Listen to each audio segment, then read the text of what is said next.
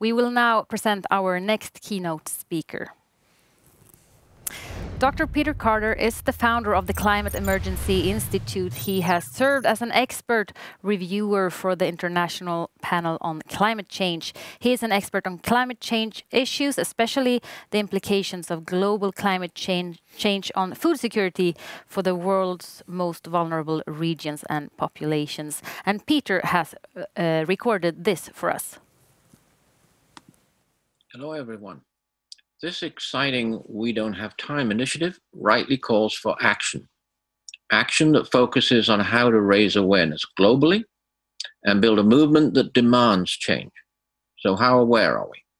After 25 years of international attention to the issue, 40% of adults worldwide have never heard of climate change, more than 65% in some developing countries. This is an enormous opportunity for this initiative. Less than 50% of Americans think climate change is a serious threat. This is incredible. The world badly needs this initiative. We still have to get the basic facts of the climate emergency across to the whole world. Reporting is falling behind on awareness of the catastrophic severity of the issue. It's still being denied, ignored, and downplayed.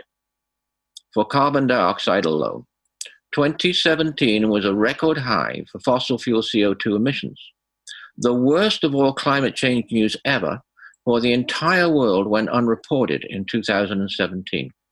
The WMO warned that atmospheric CO2 is at a 3 to 5 million year high, and it's accelerating at a rate without any past precedent. The same applies to ocean acidification, so there is no more time. These uncomfortable facts are lifelines for our common future survival. Mother Earth is being severely impacted in every way, crying out for an Earth emergency movement. We are all in a dire emergency today for a future livable climate and for our oceans, which are being hit by accelerating acidification, heating, and deoxygenation. This is a global biodiversity extinction emergency for all life. It is a world food security emergency for all major crops in all major food-producing regions. We need a global movement that demands real change, rapidly effective, radical change for our survival. The 2014 assessment of the IPCC said that the world economy must totally decarbonize, reaching, quote, near zero emissions of carbon dioxide.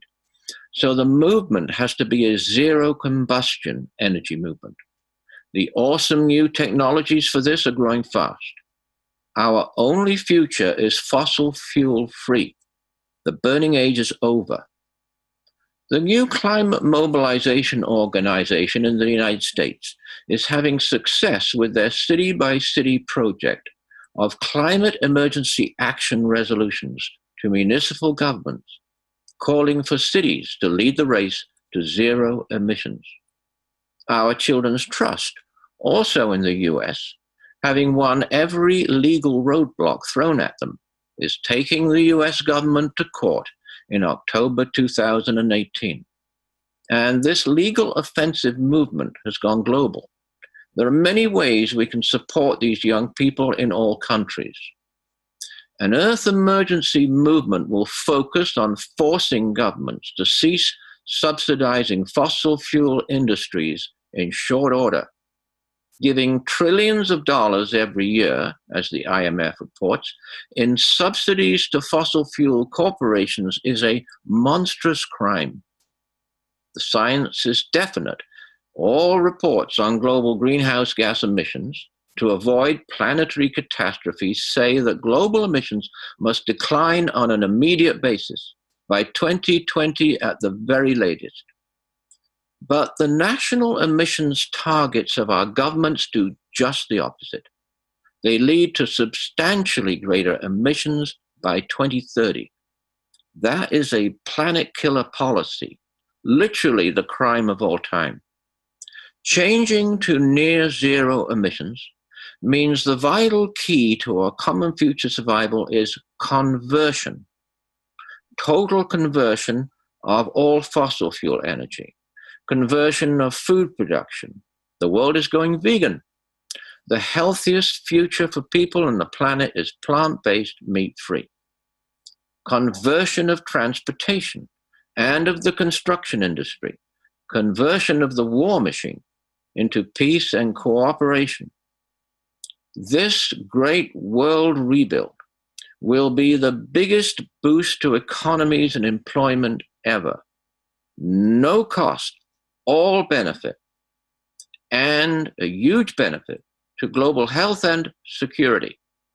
We are in a race against time to cut carbon emissions to near zero through the new zero combustion world economy.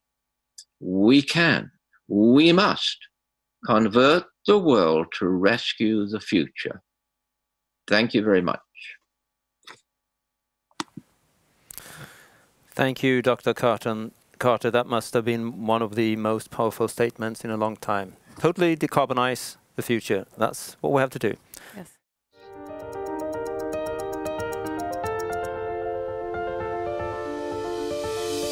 Some scientists are indicating we should make plans to adapt to a 4-degree hotter world. Business as usual means about 4 degrees warmer, which is approximately 1 ice age in the opposite direction. Based on today's temperatures, we are going to hit 2 meters of sea level rise, no matter what. We are in a race against time. It takes a double whammy to understand. It takes repeated shocks. We need a global movement that demands real change. We don't have time to speculate. We don't have time is absolutely correct. As we know, we don't have time. There's no more time. Yes, we don't have time. We use the hashtag We don't have time. We don't have much time. We don't have time to wait.